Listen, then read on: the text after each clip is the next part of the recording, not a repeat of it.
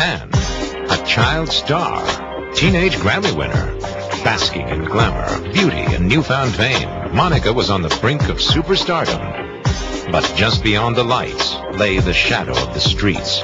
Why was Monica so drawn to danger? And what happened that horrible day to make her drop out of sight for years? I think the sad part is that I was prepared for a lot of things. Just not this. Just not this.